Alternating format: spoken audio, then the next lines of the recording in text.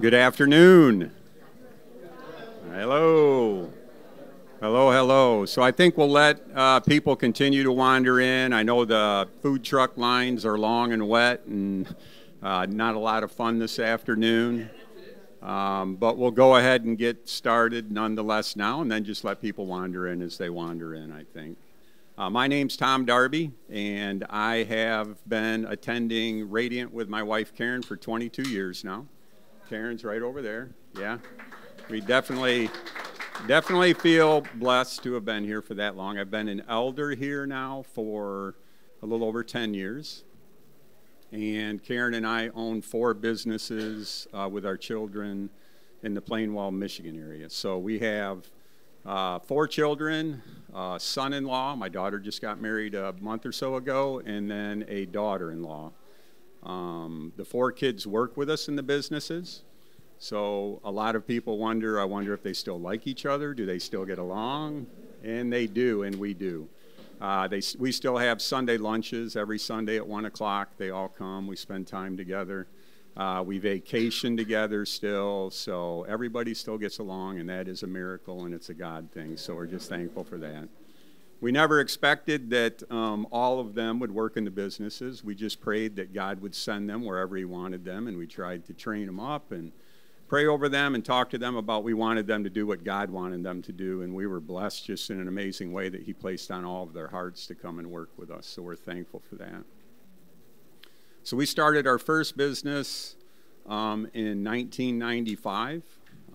I grew up around here, so I went to Gull Lake High School. Then I left, got a mechanical engineering degree down in Indiana, and then had 3 job opportunities and came back up here to work for an aerospace company for 10 years before I started our first business and felt called to start our first business. So the marketplace as a mission field, to me, was something that I really didn't think about when I was young. I grew up in a home, went to church at a Catholic church not far from here. Grew up in a home where my father was the son of an Irish father and an Italian mother, so a pretty wild situation. And so he grew up going to the Catholic school in the Catholic church. And then my mom was just an on-fire, Holy Spirit-filled woman. So, but I grew up always knowing and believing that Jesus died on the cross for my sins, and that God was God. But I chose at a young age when I was in high school to believe that what the world had to offer was better than what God did. So I chased that through high school, chased that through college, and then my first experience with a marketplace missionary or mission field was my senior year in college. My friend graduated before I did, and he went to work for this company. And I received a letter in the mail. Back then we got mail. It wasn't on phones. And that letter said, hey, I met this guy in the workplace, and he led me to Jesus in a relationship with him. And he said, you need this. And I can remember thinking to myself as that was going on, I hate to say this, but I'm thinking, oh, no, I lost my best friend because I wasn't ready yet. I always knew that I would make a decision for Jesus. I just thought I would do it when I was old. I was believing what the world was telling me, and I thought when I'm old and stop having fun, then I'll make that decision. But he was after me, so he sent me letters. I got time for me to graduate, and I had 3 job offers, and one of them was where he worked. And at that point, I was, been poor, been in college for 4 years, so my sole decision was based on who was offering the most money, and that company offered the most money. God knew right where He wanted me, and He found a way to get me there. So I got there, and He just stayed after me, and then I got a roommate. That roommate was a believer since the time he was born, I think, so he was after me. And then my mom was praying for me, so I was a marked man. So about 6 months later, they were both after me and saying, hey, there's this Christian concert at Miller Auditorium, and we want you to go with us. I said, no, I don't want to go, but they just kept pestering me, and finally I said, you know what, yeah, I'll go. So I went, and I just had a radical experience with God at that music festival is what it was. I think it was Steve Camp that was there singing. and giving a message, and it was just amazing. So they made an altar call at the end. I stood up, and I felt like I floated down there, and from that time on, I was just on fire. So I got to work that Monday, and my friend came up and said, hey, Mike, who was the guy who had led him to Christ, would like to see you at break time. So I went up there at break, and Mike said, hey, I would like you to come and be a part of our Bible studies that we're doing here at work. And he said, I'm also going to start a small group in the evenings. And he had 4 of us that were, 2 of us were brand new believers, 1 was not a believer, and then another, my roommate who had been a believer since he was really young. And he said, I'd like to disciple you guys and meet in homes, our homes, once a week in the evenings for the next year. Would you be willing to do that? And I didn't know why, but I said, yeah, you bet. I would be willing to do that. So that was my first experience with somebody in the marketplace who looked at it as a mission field. So I had made a decision, and his name was Mike. Mike didn't just say, okay, that's good enough. Tom's saved and Tom's going to heaven. Mike said, hey, now the real work starts, and how do we go through this discipleship process? So he took the 4 of us, and it kind of grew. The one individual who came into that group and hadn't accepted Christ yet accepted him at the first meeting that we were at. So then we were all Christians, and away we went. And he poured into us over the next year.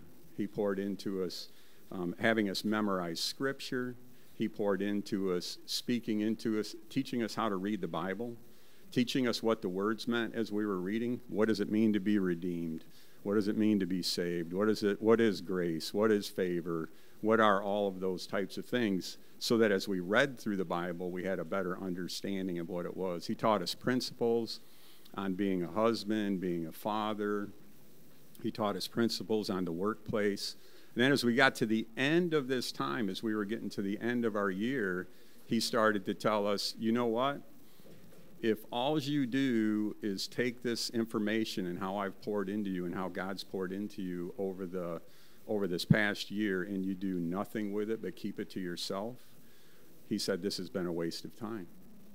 He said, I'm doing this for you so that you can go out and do this for other people, so that they can go out and do this for other people, and we can keep this going. So that was my experience with the marketplace. And at the end of that time, I started to, as he said that, I started to meditate on Ephesians 2:10, which says, for we are God's workmanship, created in Christ Jesus to do good works that he created in advance for us to do.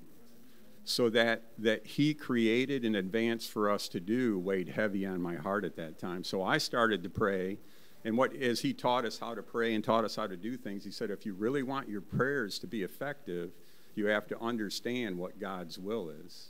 Because if you're inside of God's will and you're praying inside of God's will for his life, then he's going to make it happen through his power. So I started to pray that. I said, what is it that you prepared in advance for me to do? And I started to think, like in my early 20s, I'm thinking, are you going to send me to some foreign country, or am I going to go into a church and work for a church, or what am I going to do? And as I prayed through this and sought it out, what I felt him saying to me was, I have you right where I want you. I want you in the marketplace, and I want you going out and pouring into people's lives there. And I think for a lot of us, for many of us, that's what our call is. We can't all be called into full-time ministry in the church. A lot of us are called to full-time ministry in life, in the marketplace, pouring into people. So if you look at the marketplace as a mission field, so there's a little under 200 countries in the world. The United States is the 3rd largest country, so you've got China, India, and then the United States. But if you look at the marketplace, inside of the United States, there's 150 to 160 million people working in the marketplace. That would make the United States marketplace the 9th largest country in the world. And right now, if you're working in the marketplace, you're seeing a need for Jesus. I'm seeing God move in the marketplace in ways that I haven't in the past 35 years that I've been there. But part of that, I believe, is because if you go back 50 years when I was young, most all my friends and their parents went to church. So most people were going to church. It's just what you did. Now, I'm not saying everybody was on fire for Jesus and they had a relationship with him like they should, but at least they were there and they were hearing, and there was an opportunity to share, and they were learning things. And you look today, and you can look at any of the statistics, and less people are going to church. I don't think God's sitting around saying, hey, let's wait for them to come to us. He told us in the Great Commission that we need to go out and go to them. And that's what's going on in the marketplace right now. I've had opportunities to speak at a lot of different places, and I've had opportunities to get to know the head of the Wesleyan Church for the United States and Canada and spend time with him. And the Wesleyan Church right now is doing something that they call marketplace multipliers. So it's moving through that church right now where they're training people up inside of their congregations to go out and be missionaries into the mission field. Part of a group that's CEA, Christian Employers Alliance. It's doing the same types of things.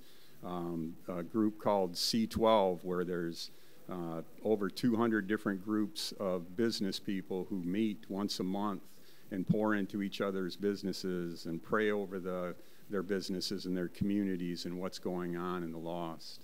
But the biggest thing that's going on is I'm seeing more and more people awake to the fact that we're called to go and do this. We're called to share our faith, and we're called to do it in the marketplace, even though society tells us that that's something maybe that we're not supposed to do. So the Barna Group in 2018 did a study, and what they based it on was they called people and they interviewed people who attended church at least 2 times a month and believed that the Bible was God's written word. And they asked them some questions. So this kind of tells you where the mindset has been, and I'm seeing it change, but where it has been. And that is, the first question they asked them was, should we act ethically in the workplace as Christians? You'd think that would be a no-brainer, but it was 82% of the people said yes. I'm not sure what the 18% were thinking, but still, 82% said yes. And then they asked them, should we make friends with non-Christians in the workplace? Only 66% said yes. Just making friends with non-Christians in the workplace.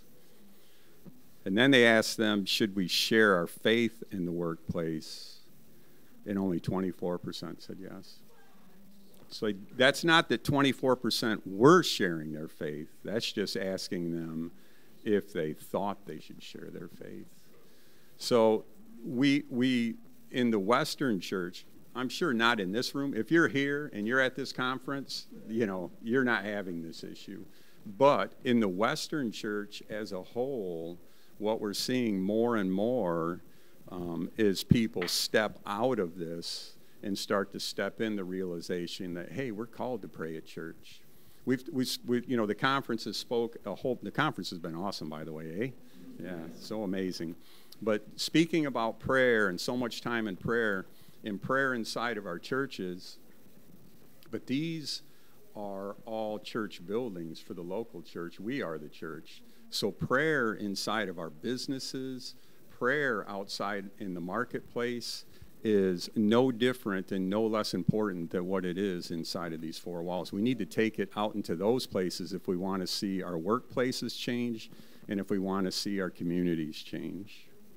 So what are some of the reasons that people gave for not sharing in the workplace? They said, non-appropriate location, I'm being paid to work, not share. Now, there's some truth to that, and we'll talk about that in a little bit, that we're paid to work, and we need to be a good example, and we need to do that.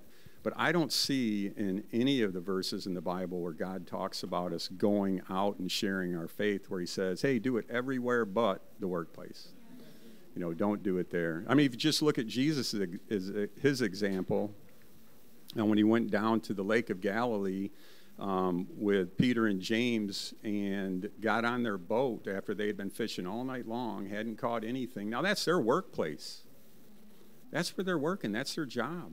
If we're not supposed to go in the workplace, what was he doing going there? So he goes down there. They're getting done with their shift. He borrows their equipment. He stands on it. And he goes ahead and he gives a message. And then when he's done, he does a miracle there. Should we see miracles in the workplace? We have seen miracles in our workplace. We should expect miracles in our workplace, and Jesus did miracles in the workplace. You can even go all the way back to Genesis if we're talking about God in the workplace. God gave Adam the garden. He was right there with him. He was in the workplace. So from the design in the beginning, and I mean, it's just common sense for everybody that sits in here, but it's not as common as what we would like it to be. That, hey, we can't just get to work and say, hey, that's not who I am anymore, and I'm going to leave Jesus outside, and at 5 o'clock I'll come back out and plug you back in, and away I'll go. That's not what it's about. We're not going to reach the people expecting everybody to come to the churches, because they're not. We've got to go out to them. And if we're going to spend 40 hours a week somewhere building relationships, what better place to do it than in the workplace? Where else do I spend more time?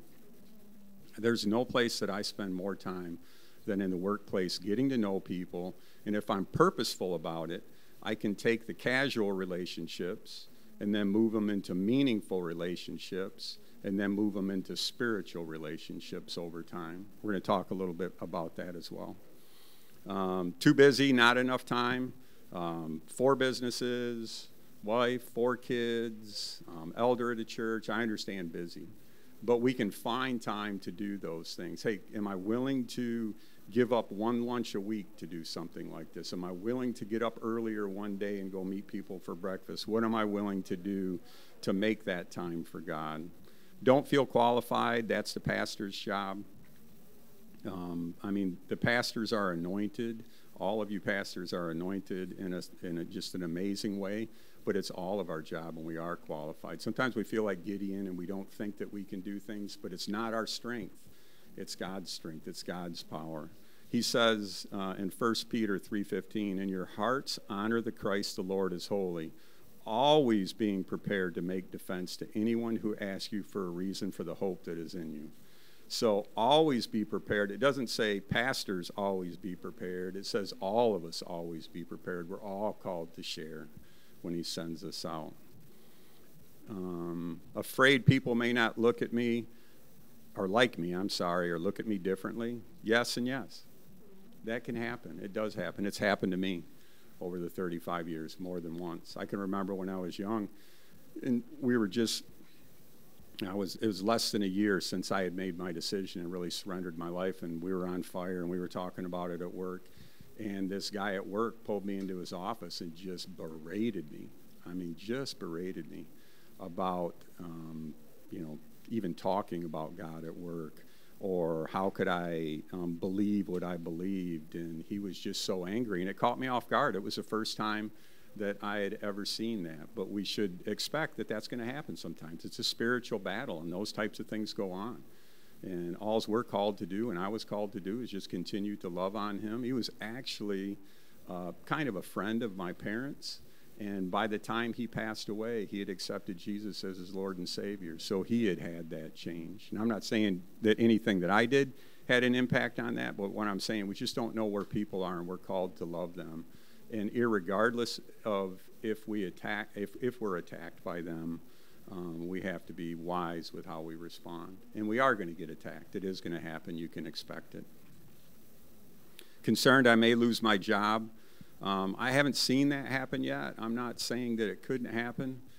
If it did happen, one thing I know, Hudson Taylor has a saying that he said, God's work, and I've got it up in my office, God's work done God's way will never lack God's provision.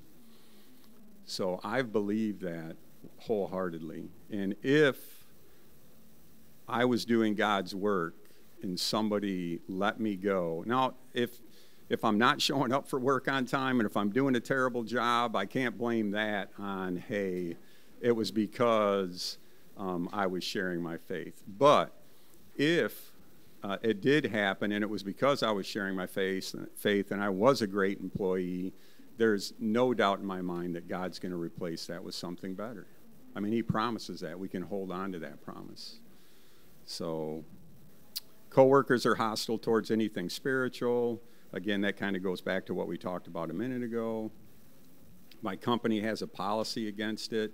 I really haven't seen that yet. I'm not saying that something like that couldn't happen, but if you look at the fruit of the Spirit in Galatians, at the end of that, it says, against these things, man can make no law. So if we're just doing those things and then sharing outside of work beyond that, so if we're doing the fruit of the Spirit out of Galatians is love, joy, peace, patience, kindness, goodness, faithfulness, gentleness, and self-control. So if we're doing those things inside of the workplace and we're pouring that into people, and then they can't tell me what I can do with my personal time, and then outside of that, I'm meeting with people and pouring into them and loving them and drawing them to Jesus.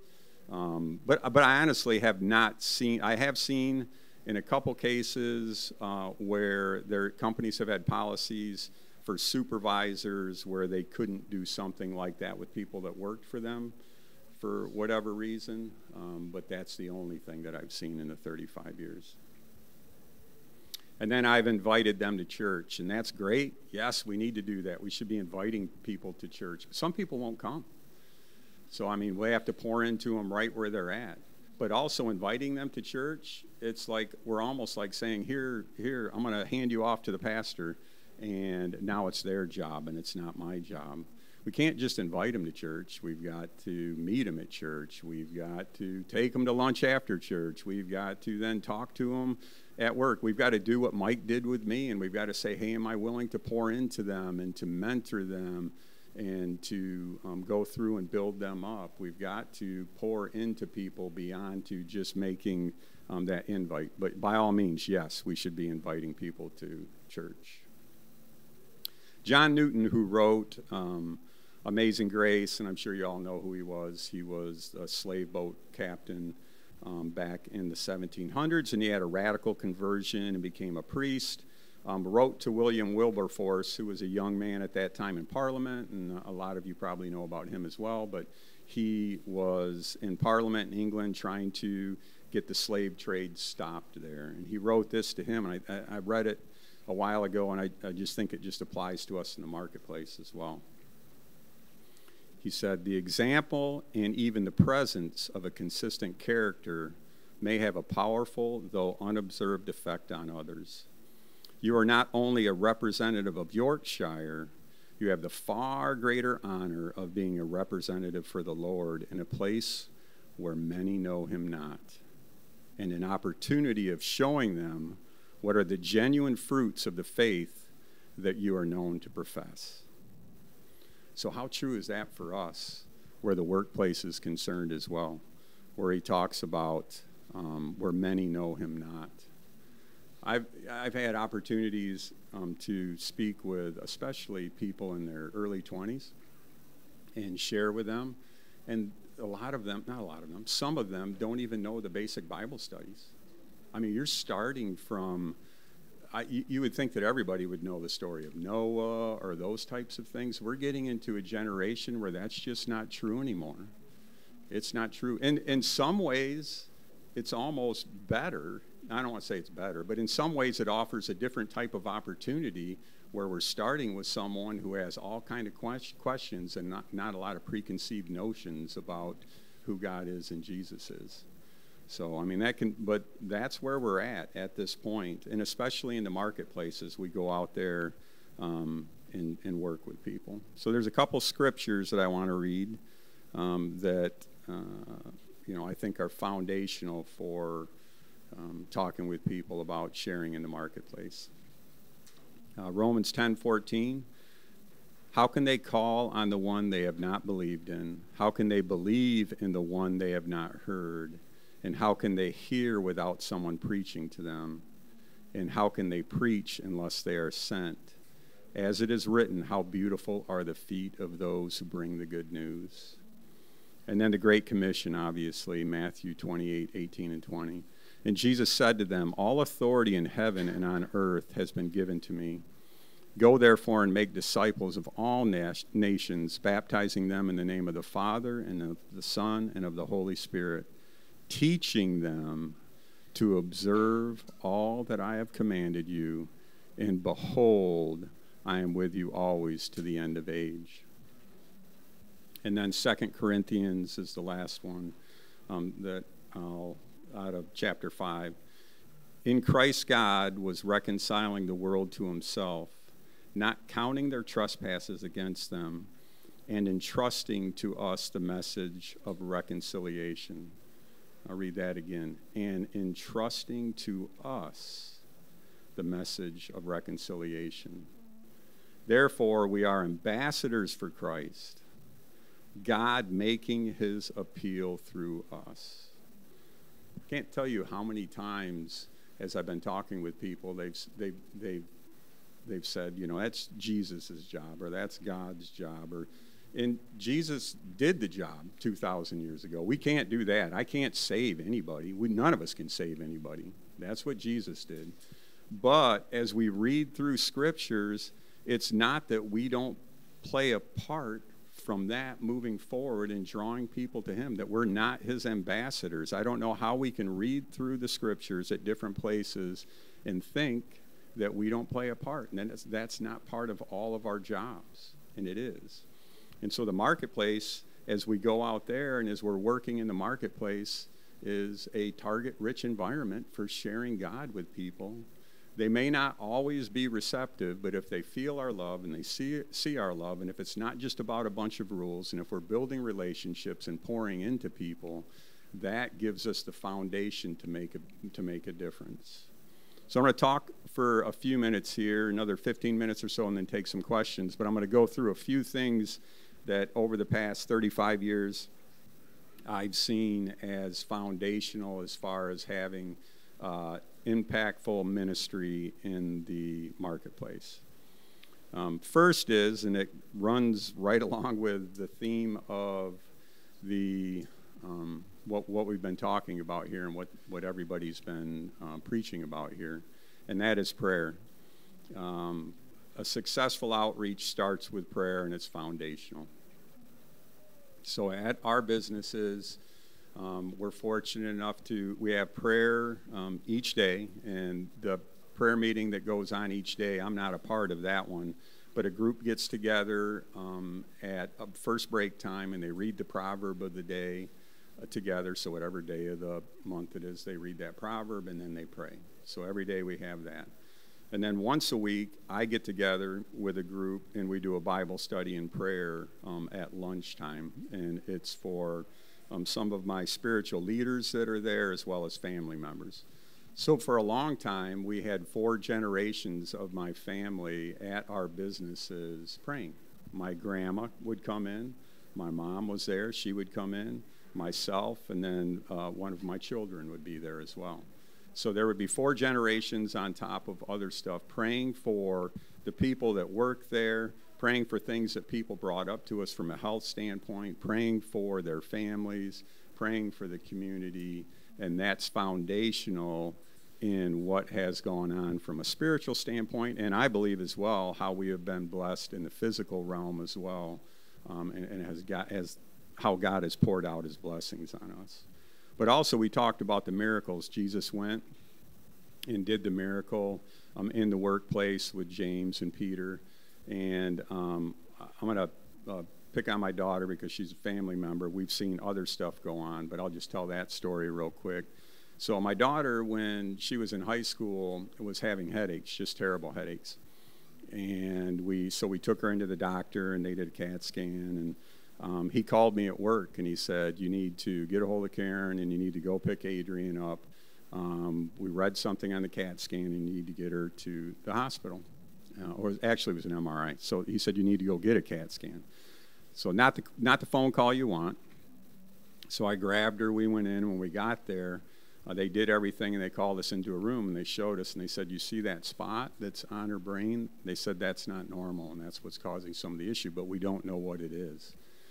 So they did a bunch of tests, and we prayed, and they couldn't figure out what was going on. We ended up going to Cleveland Clinic with some specialists, and they immediately knew what it was, and they said it's a cavernous angioma, which is a bunch of small blood vessels that didn't form right when she was born, and they started to bleed, and it was bleeding on her brain, and that was what was causing the problem. So we prayed here at church, we prayed at work, we prayed everywhere, at home. We laid hands on her. For 6 years, she had nonstop headaches, so they never went away. So I had a friend who I had met through business, and we became spiritual friends. His name was Mark Gurley. And Mark's great-great-grandfather, I think it was, Phineas Gurley, was Abraham Lincoln's pastor. And he had a lineage of healing, and they started the healing rooms in Grand Rapids. Well, we became friends, and he said, hey, I would like to do a teaching on the Holy Spirit in the workplace. Can I use your company as a guinea pig? Can I come down and teach some of your leaders who want to come on hearing from the Holy Spirit in the workplace? And I said, sure, no problem. So there was about 15 of us in the room, and Mark came down and was teaching on that. And at one point, he was going through, and he didn't know Adrian's situation. He said it would be like if somebody had headaches all the time. And I felt like the Holy Spirit said, stop and tell him about Adrian. So I said, Mark, hold on a second. I said, actually, Adrian does have headaches nonstop, and she has. And he said, well, can we pray for her? We said, sure. So we all stretched out our arms, and he put his hand on her head and started to pray, and she felt her head beating, and he felt heat in his hand, and her headaches went away instantly. And she has, yeah, praise God, and she has not had headaches since then. 6 years, no headaches. That was in the marketplace. That was a miracle in the marketplace. And it wasn't that we hadn't prayed in other places, and I can't tell you why God didn't heal her 6 years before. I'm thankful that he did when he did, and he uses it the way that he used it. And it means what it means. But we've seen other things go on like that. So as you pray in the workplace, and as we expectantly look to God to do immeasurably more than we can think or imagine, through his power, that verse says, not through ours. Well, I can't do any of that, but he can. But we just have to believe it. We have to know who he is, and we have to know that he wants to work there just as much as he wants to work anywhere else. He wants to go everywhere and be everywhere, including the workplace. Loving our neighbors. So if prayer is foundational, which it is, and it starts there, and I think, one of the things that I was taught by the man that mentored me was through prayer. When I first started off praying, it was like a shotgun list of things that I thought, I should be praying that I wanted or needed or whatever it was. And he said, no. He said, that's okay. You need to talk to God, but you also need to listen. And he said, you look at what Jesus did. He got away, and then when he talked to people, he said, I can only do what the Father tells me to do. So he was listening. So he taught us how to listen to and listen for the Holy Spirit. So, we pray, we listen, and then we obey.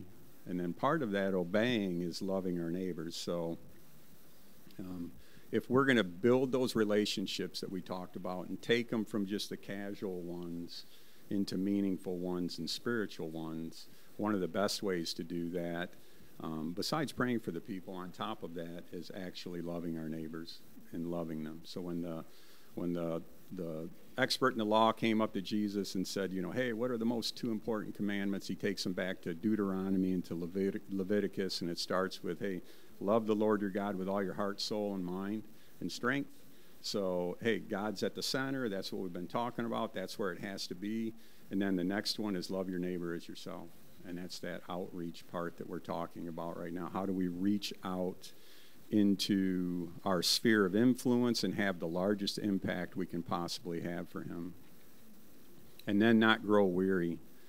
I had a friend for I think it was close to 25 years. We had worked together, and about a year ago, he had not given his life to the Lord. He came into my office. He closed the door, and with tears in his eyes, he said, I think it was like 2 or 3 weeks before, he said, I gave my life to Jesus. He said, thank you for not giving up on me, and thank you for pouring into me over the past 20 whatever years it had been. So it would be easy to think, hey, this person's just not going to make that decision. But we don't know that. We don't know that. God does. So we continue to love them. We continue to love on people. We can do it in a myriad of ways inside of the workplace. But one of the best ways is just being kind.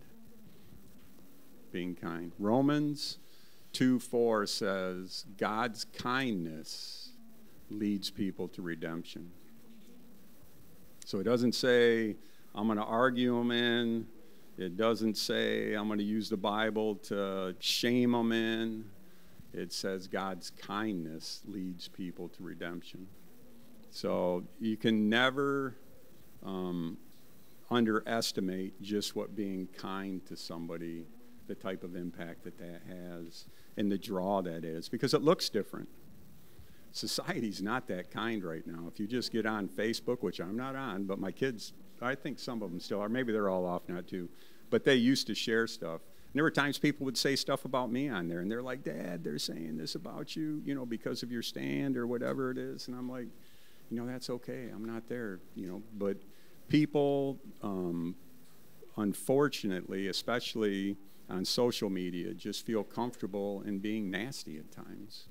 So kindness then becomes something that differentiates us as followers of Jesus from everybody else in society. If we can work at that and make sure that we don't fall into that same trap that everybody else is, we look different and we become attractive to them. And then being spiritually attractive, you know, part of that is being a good worker. So we kind of alluded to it a little while. I'm not going to spend a lot of time on that, but if you're going to work and you're not showing up on time, you're grumbling, you're acting like everybody else is acting, you're not getting a lot done, then we're going to lose some of that witness that we can have, as opposed to if we're excelling at what we do, irregardless of the situation, it's going to be much, much more meaningful. A couple of verses on that. Colossians 3:23, whatever you do, work at it with all your heart as working for the Lord, not for man. And then one that caught me when I was reading through Proverbs when I was younger, and it's kind of always stuck with me, and first time I read it, I was like, I can't even believe this is in the Bible, but it's Proverbs 18:9. It says, whoever is slack in his work is brother to him who destroys. So, you know, I don't think that's not good. I don't think we want to be slack in our work. I think we want to pursue excellence because we serve an excellent God. We serve an amazing God. We serve the creator of the universe. And he's creative. He can give us creative, amazing ideas inside of our workplaces. I can't tell you the number of times, and we talk about time, and one of the things that people said is we don't have enough time, but how God makes time for me. I use an example from just, it's fairly recent, past few years, where I was walking through the shop and they were having all kinds of problems with one of our machines, and I looked at it and instantaneously, they had been working on it for a couple of hours, I knew what the issue was, and it was an obscure issue that I should not have known. And I said, I think you need to look at this. And they said, really? I don't think that's it. And I said, no, humor me, just look at it. And I walked away, and I came back, and that fixed the issue, and the issue was fixed. And that wasn't me, that was the Holy Spirit. So what that did was that saved me a half a day or a day's worth of time that I would have been there hunting through trying to figure out what that is. So, you know, we can, if we yoke up with God, and if we look back to that Hudson Taylor saying, God's work done God's way will never lack his provision, that provision is not just fiscal. That provision is time. That provision is the resources that we need. That provision is the ability to do the things that we want to and that he needs us to do inside of the workplace from a spiritual standpoint. So we just need to continue to trust him and pour into him and continue to cry out to him for his direction.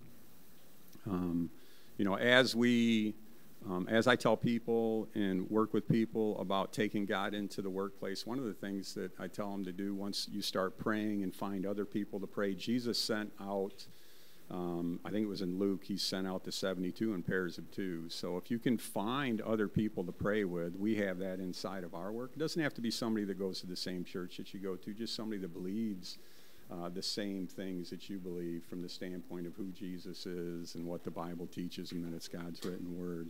But if we can find those people that are like-minded to pray with, that's huge. And then take that time and listen and then get those marching orders, and then go out and have an impact inside of the marketplace. We have an opportunity to help people around us inside of the workplace discern light from darkness, truth from lies, true joy from fleeting happiness, eternal hope from despair, and reality of eternity from the here and now. Jesus, when he was walking through, and I'll finish up with this, he's walking through in Matthew 9, and he's going through the towns and the synagogues and the countryside, and he's seeing the crowds, and he tells his disciples, he says, the Bible says he has compassion on them. And then he says, the harvest is plentiful, but the workers are few. Ask the Lord of the harvest, therefore, to send workers out into the harvest field. And the marketplace is one of those places. It's a harvest field that as we continue to pray, if we're getting together and we're praying, that's one of the things we pray, is that God will continue to raise people up and send them out into the marketplace so that we can have an impact for them for eternity. As at times I've gotten busy and started to maybe think about coasting or wanting to coast a little bit, he always brings to mind the stanza from Amazing Grace that says, when I've been there 10,000 years, bright shining as the sun, I'll have no less days to sing his praise than when I first begun. And the picture that I get is who out of all of these people inside of my sphere of influence is going to be there singing with me and who's not. And then that just brings me right back to the reality of a lot of this stuff is temporal. And what I need to be focused on is what's eternal. All right, so I'll attempt to answer a few questions if you guys have any questions. You're all wore out? Yeah.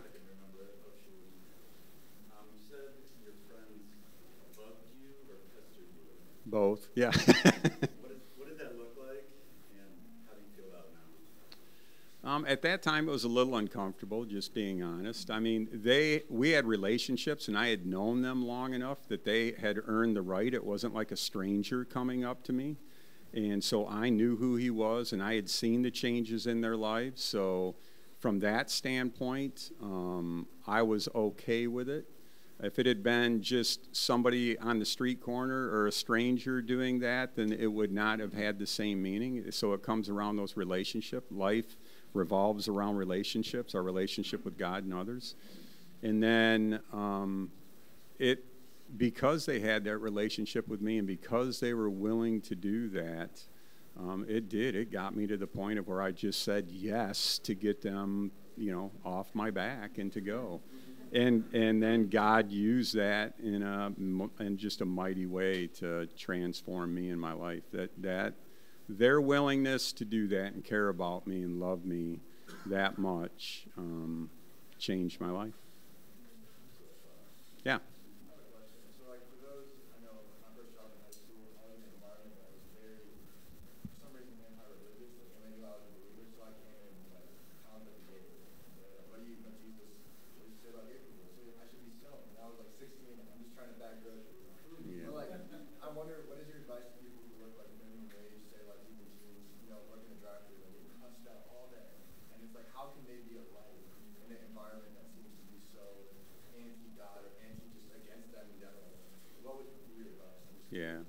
I mean, continuing to show God's love, as hard as it is, in those types of situations. He tells us to love our neighbor. And when you go to the parable that speaks about that, the Good Samaritan, the Samaritans were not liked by the Jewish people. They were considered half-breeds. They had been conquered by Syria a long time before, intermarried, and it was, so when Jesus used that as an example to us, he's saying, hey, we're called to love everybody, and he tells us to love our enemies. So I would say, I would try to limit my interactions with people that are overly hostile. There's no reason to. It's just, it can be, I don't want to say it can be a waste of time, but you continue to love them, but I'm not going to spend all of my time with them because all it is. I did that when I was first a Christian at first, somebody wanted to be confrontational. All of a sudden, they were taking all my time. And I was spending all of my time with them instead of where I should be spending it. So the enemy was using them to distract me and take me somewhere else. So I would say continue to love on those people, continue to act in the way that Jesus would act, continue to try to pour out the fruit of the Spirit, but also be wise enough to limit the interactions and spend your time where you should be spending it. Yeah. Either one of you guys. What advice would you give to, let's say, one of those hostile people on to that team? Let's say you're the marketing director, or you're on the team, and you're plowing the field with that relationship. But to add to the dynamic, it's a fully remote workplace. What best practices have you used in person that we can adopt for remote work? Yeah, remote work is surely a new dynamic, and over the past 2 years when I've spoke, that seems to be one of the ones that comes up almost every time, because it is different, and especially, I mean, I don't know that it's that different for people who are in their 20s, but for me, pushing almost 60 now, it's different for me. I'm just not used to that, and that's not the way I work. But a lot of the same principles apply. And what I've seen people do is, as they're pouring into people and as they see opportunities inside of meetings on social on the internet, however they're doing it, what they've done is then the same way you might pull somebody aside if you're at work and speak to them in a one-to-one, they reach out to them after they've had, not in front of everybody, and then they have a one-to-one in that manner and pour into them in that way. But the hostile person, which we all will deal with if we're out in the workplace and you're trying to share your faith, there's nobody that won't. It's the same type of thing that I just talked about, and that is, praying, being wise with how much time I spend with that person, how I interact with them, definitely loving them and showing the fruit of the Spirit so they can see what's different. I mean, you think about that individual that screamed at me he literally was yelling at me, calling me names, closed the door, was just hostile. He gave his life to Jesus before he died as he went later on in life. And who knows how many people and how they reacted to him when he was hostile, what kind of impact that had on him and how the Holy Spirit was able to use that. You talked about an example, and in a lot of cases, we're the only Bible anybody's ever going to see. Amen. That is so true. And it's becoming more and more and more prevalent in that manner. Yeah. So, yeah, I'm sorry.